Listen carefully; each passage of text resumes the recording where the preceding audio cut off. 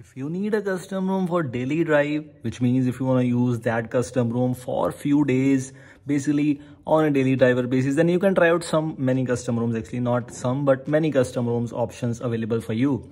One of the options which you can try out is Axion OS, which is also named as Axion AOSP.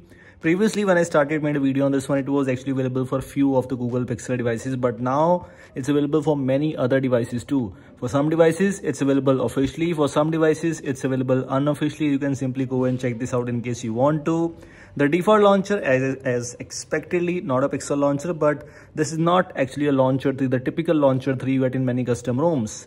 It is having similar kind of options, few tweaks here and there. The recent panel, if you're able to notice, quite smooth, that big clear all button, split screen option, and so on. Take a look at the volume panel. This is a different volume panel as compared to some of the other custom ROMs. Basically, many other custom ROMs are not providing you this kind of volume panel. This is just another themed volume panel. So this is not like a unique thing, but it's available. So definitely just wanted to let you know.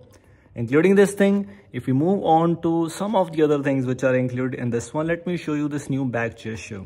This was actually available first time when I saw that it was available in RisingOS revived version, but it's been some time and we do not have any update for that from a long time now.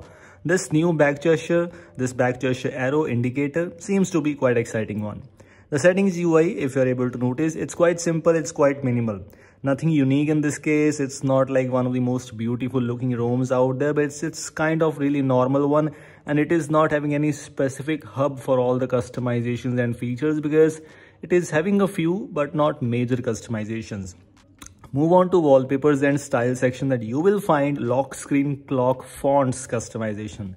Different kind of lock screen clocks. Fonts are kind of okay. Some different styles are not there, although it is not a big deal, but it's available, so you can simply check this out.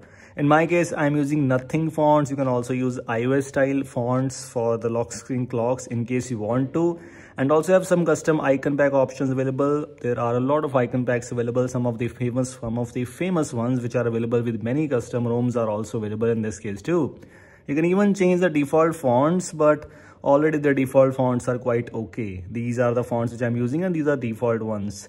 The wallpaper collection, there are a lot of wallpapers already included in this one. We have CMF wallpapers, Google Pixel wallpapers, Nothing 2.0 and many more things. The lock screen is also one of the most exciting looking things in this custom ROM. By enabling the NothingOS fonts and also the widgets, it is actually looking like inspired from NothingOS. Quite exciting to be honest. Lock screen have some tweaks already available in the lock screen customization section. You have to enable the lock screen widgets in case you want to if you want to make it look like NothingOS, a bit of NothingOS, not exactly, then you have to enable that option. Weather update and so on. It also brings you the support for cloned apps, so you can create a second instance of any app in case you want to. It's available. You can use it in case you want to. One more thing is actually named as App Lock. If you want to use App Lock, you can. The benefit of using App Lock is if you change launcher, you can still use this App Lock. By default, it's available in few of the launchers already. If you move on to battery section, you will find the smart charging options. You can limit the charging to 80% to extend the battery lifespan. Another thing is, if you're looking forward to circle to search, it is here, it is working fine. If you use circle to search, it's good. If you do not use it, you can simply skip this thing. To make circle to search work, you just have to update Google app once on a device and circle to search should work for you. One more thing which is quite underrated is named as taskbar, and yes, it's available, it's working fine. It's available in the navigation mode settings, so you can enable this taskbar. So whenever you switch between recents panel, you will see that taskbar available at the bottom. Might be exciting thing for some of the users and might not be too. If you move on to some other options, we have the option to hiding the developer status from some of the apps in case you want to. Same thing applies to hide app list. So you can simply choose the apps from which you want to hide other apps. That is actually quite useful in some cases. If you move on to miscellaneous options, we'll also find ignore window secure flag. So you can simply remove the screenshot and screen record limits for almost every application. It doesn't work with every application, but for many of them actually. Move on to multi-window option. You have two options. So you can simply decide if you use sidebar, how you want to launch those apps. in AOSP form or LMO free form. It's totally up to you.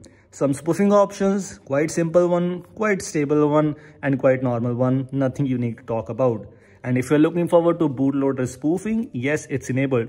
Bootloader is showing as locked, so it might be helpful for WhatsApp spoofing. I mean, it might be helpful for the users who want to use WhatsApp and having some issues regarding that. So this is it. These are things available in this one. If you want to give it a try, you can. Link is there in the description. Thanks for watching. We'll see you in the next one. Until then, take care.